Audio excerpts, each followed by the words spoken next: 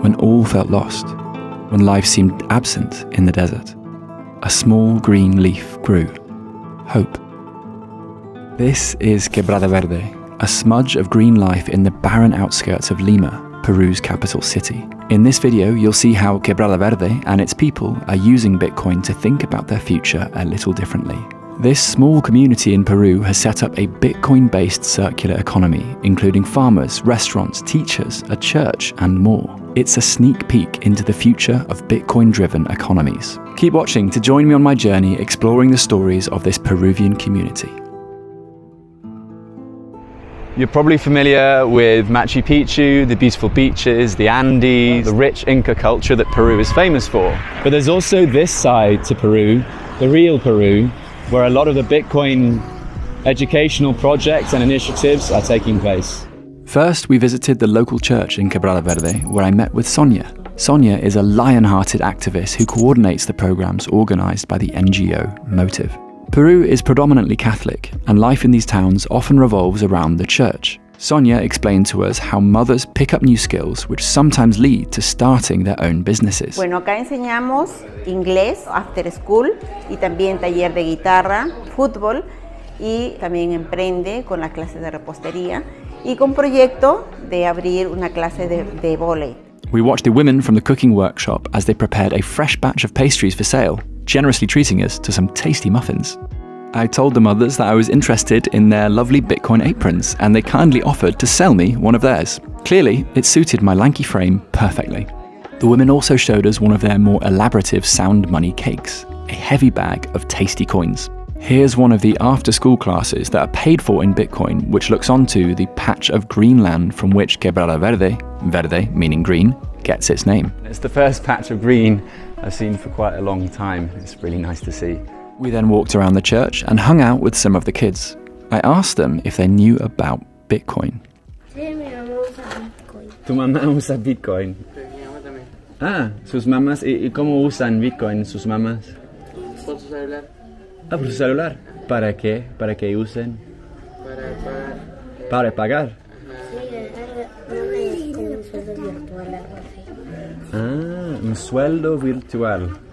¿Y qué es virtual? ¿Qué quiere decir virtual para ustedes? Que lo manda y llega. Como yape. Como yape. Como yape. Let's quiz Sonia a little more about how this community uses Bitcoin. ¿Cómo pagan los niños? Los niños pagan con Bitcoin, con su billetera. ¿Cuánto se pagan? 2 soles. 2 soles cada clase. Cada clase. ¿Y hace cuándo estás haciendo eso? Hace ya 2 años más o menos, ahora en diciembre. ¿Cómo hacen para vivir con esta volatilidad? No afecta mucho. Cuando baja, bueno, esperan y a veces ¡pum!, sube y se pone igual, ¿no? Pagan al maestro con lo que tienen. Recibieron 2 soles y bajó a 1.98, bueno, van y pagan con el 1.98, pero no ha afectado porque igual acá en Perú se vive con la moneda igual, que sube, baja, la gente igual sigue viviendo. We just spoke to Sonia about how they deal with the volatility of Bitcoin, because of course the price goes up and down quite sharply sometimes. What do you make of the volatility situation and what they're doing here in Peru? Like, how are they able to live through this volatility? Dude, this is something amazing. They started this 2 years ago. Every week they get paid. So since they get paid every week, it doesn't make a difference. They pay 2 sols for every class for a guitar or football or your after classes. So even if the price changes, 2 sols becomes 1.98 or 1.96 and people pay it and it's good. And they don't feel that pain that we feel when we get an entire payout of a month together. So that's beautifully done, and thanks to Motiv Peru for giving them regularly. I have never seen people so easily using a wallet. This is how you control the volatility. I think it's just that thing of DCAing, right? Rather than DCAing into Bitcoin, these guys are getting like sort of earn CA or something in Bitcoin, so reduces your volatility exposure. She's like, yeah, when it goes up it's nice, but also when it goes down it's not the biggest deal. Yeah, at the end of the day, 3,000 sats is 3,000 sats, you know. It is. It will always be 3,000 sats. So that's good. But what do I mean by this? Well, because there will never ever be more than 21 million Bitcoin, because it is a fixed supply currency, the 3,000 sats that Peruvians pay will be the exact percentage of the total amount forever. 3,000 sats is 0.00000, you get the idea, 143% of the total supply of 21 million Bitcoin, because there are 100 million sats in one Bitcoin. The 21 million Bitcoin, or 2.1 quadrillion Satoshis fixed limit, is quite a weird thing to wrap your head around.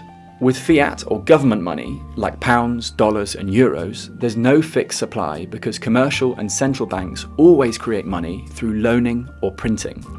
You cannot say that 2 euros will always equal 2 euros because those 2 euros are being diluted in that inflating supply of currency. So your 2 euros actually lose value over time by design. Whereas historically, Bitcoin has become more valuable over time. For example, the 3,000 sats that Sonia and her community paid for those classes in Peru in September is still this tiny fraction of the total supply, and it always will be. And the purchasing power of that 3,000 sats has actually gone up by a factor of 2. But those 2 euros?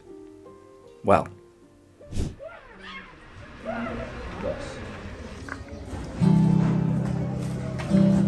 Sí, exacto. Qué rápido, sí. Y haces un poco menos lento. Sí, mejor. Ahí suena un poco más rico. Sí, muy bien, muy bien. Bought cake with Bitcoin, bought an apron with Bitcoin. Good people using Bitcoin to improve all sorts of things, really. What do you think, Paco? I am just so happy that this is the first church that is letting Bitcoin activities take place. Leaving the church, I went to the town centre, where I was surprised and even incredulous to see that locals were using Bitcoin in their everyday transactions.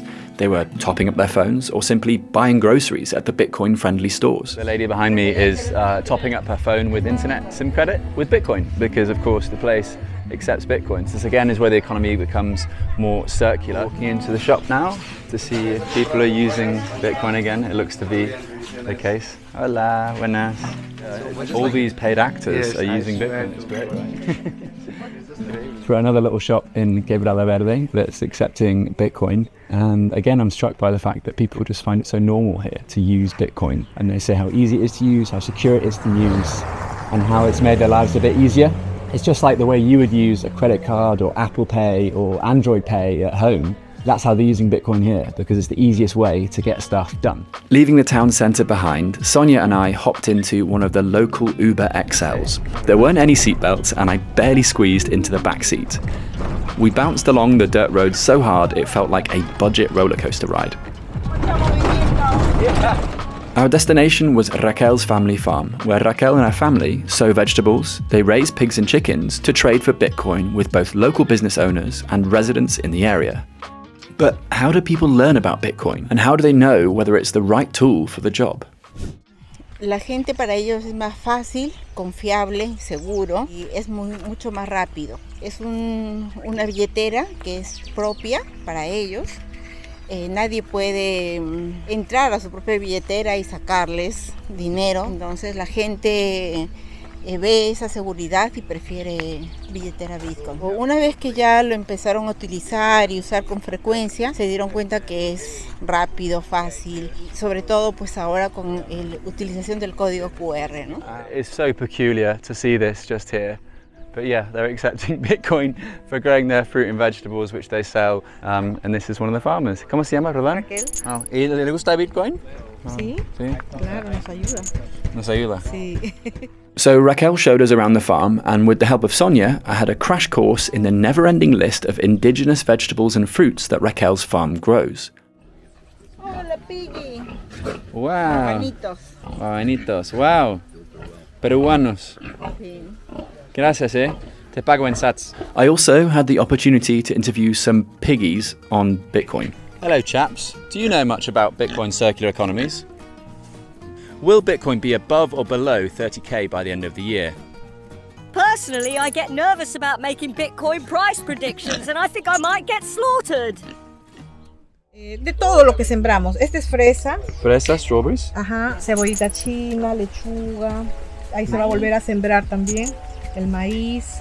Los vendo pues para las tiendas que están arriba. Por el Bitcoin, pues trabajamos con el Bitcoin. Siempre hemos estado yendo a la iglesia y entonces ahí empezó un poco el programa, ¿no?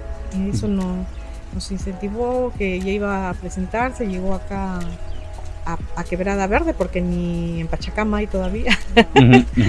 Y eso nos ayuda un montón, ¿no? Sí. Para las familias, para los programas que hay para los niños, para los talleres que se hacen en la comunidad. Ayuda un montón. Wow. Sí. So Raquel here, as she's explaining, is sowing seeds, fruits, vegetables. People in the shops are buying that produce with Bitcoin that they've earned through selling cakes or through attending classes or through teaching themselves. The Bitcoin is slowly phasing out or replacing the soul here. Still really, really odd for me. Like, obviously I'm a big Bitcoin advocate and obviously I'm really into Bitcoin, but I still arrive at a farm, I see a Bitcoin accepted here sign and I think, what on earth is that doing there? Why does that make any sense at all? And look at the result of it all. Look at the fruits of this labor. Look at the proof of work that comes out of people using this tool, which makes their lives a bit easier. There's just one more story that almost completes this circular economy in Quebrada Verde, and certainly our adventure there, and it's called La Valiente, or the Brave. They really live up to their name, as the owners took a leap of faith in starting the business. So we're in a pizza joint here that's running on Bitcoin, about to pay for our lunch, of course, in Bitcoin. And I want to understand why they're doing it and how it all happened. Bueno, La Valiente antes comenzó como Cuatro Bocas, pero vino lo que era pandemia, cerraron muchos locales. Para tener dinero hacíamos todo lo que son pizzas, pero todo lo que es delivery. Pero vino de nuevo lo que es la normalidad, ¿no? Y se acabó bastante lo que es delivery. Entonces nos teníamos así entre la espada y la pared porque habíamos sacado montos grandes de dinero del banco. Entonces, ¿dónde lo pagamos? ¿Cómo hacemos? Dijimos, ¿sabes qué? Vayamos a Quebrada Verde. Lo pusimos La Valiente porque fuimos bien valientes para poder sacar otro dinerito más y poder poner acá un localcito, ¿no? Ya vamos a cumplir un añito. Yo sé que aún todos no nos conocen, pero la mayoría que nos ha conocido han dicho que son buenas pizzas, atendemos súper bien y a la vez hemos conocido a estas maravillosas personas. Nos trajeron lo que es Bitcoin. El Bitcoin nos ha ayudado a hacernos conocer mucho más, de que puedan tener la posibilidad de poder pagar más rápido, más sencillo y a la vez también nosotros aumentar un poquito más las ventas, ¿no? Nosotros también podemos consumir en otro lugar también que pueda tener Bitcoin y a la vez también hacer ese intercambio. ¿Cómo compran las materiales? ¿Lo compran en Bitcoin? Sí, tenemos dos proveedores, uno que compramos tomate, albahaca, todo lo que son verduras, a una ceñito que también acepta Bitcoin. Y lo que son embutidos, también hay un señor en Pachacama que también me abastece con lo que es mozzarella, dambo. ¿Con Bitcoin? Con Bitcoin. ¿Y cuántas personas pagan acá en Bitcoin, más o menos? Vienen como unas 6 personas, dependiendo, ¿no? Dependiendo cómo arrima. Hay algunos turistas que han venido acá a las lomas y que se han sorprendido que hemos tenido Bitcoin. Se han alegrado porque a la vez también es muy tedioso estar haciendo el cambio a lo que es a soles de lo que nosotros recibimos básicamente, pues, ¿no? Wow, gracias. Gracias. Súper bien. Ahí vamos. Gracias, hermano. So you almost have a complete circular economy, all paid for in Bitcoin. The farmer grows the crops, the vegetables, the tomatoes that are used in the pizzeria behind me. The pizzeria pays the farmers for that produce, and then they sell it for Bitcoin, and people in the village pay for their pizzas in Bitcoin, and they also pay for other goods and services around here. And as the lovely pizza chef explains, it's really helped her out. You know, it's easier to use, it's faster, it's opened up to a broader markets. And you can sort of see that this pizzeria really does stand out in a quite poor town as being more of an investment. You know, there's nice chairs, it's got sort of nice artwork going on in there, there's a giant pizza oven. It's the sort of pizza oven you'd see in the center of Lima, downtown Lima, as well as we're out in the sticks right now in the middle of Quebrada Verde. So isn't that so cool that that's really empowered her and really brought up her business to be more than it could have been without Bitcoin? That almost concludes our story of Quebrada Verde. There's just a couple of things I want to say here. Firstly, it's that I think Bitcoin really is hope, and it's certainly a lifeline for people living in really poor and disadvantaged areas around the world. In Sonia's community, it really is the best tool for the job, and it's had all sorts of wonderful, positive consequences for not just her, but the local community. I can't wait to visit Quebrada Verde in a couple of years' time to see where that takes the town, where the introduction of Bitcoin into this town takes the people there. Thank you guys so much for watching and for supporting me on this. I would love it if you could give me feedback, as I'm quite new to this video journalism thing, and I really just want to bring Bitcoin stories to life from around the world and share them with people to show that Bitcoin isn't just a tool for the wealthy Westerners, and in fact it's changing lives all over the world in ways that we struggle to comprehend and even struggle to believe. Like, as you could see in my own reporting, I was a tad incredulous about the use of Bitcoin in these places, joking that they were paid actors, for example. So yeah, I want to continue doing this kind of thing, and I want to get better at doing this kind of thing. So please do leave a comment and just suggest where I might be able to improve, or what you might want to see from these stories around the world. Thank you so much for that in advance. And if you do like this kind of thing, then please click subscribe. I am trying to deliver a story once a week, but I'm struggling, and I would love to do more and more. And the more subscribers I have, the more views I have, the easier it is to get monetized and to keep going. So yeah, please do click subscribe, leave a comment if you can. Thank you guys for watching, and thank Plan B Network for providing me with the funding to be able to do this kind of thing. Plan B Network is your one-stop shop for all things Bitcoin education. It is a fantastic resource. Please check it out, and please continue your Bitcoin learning journey.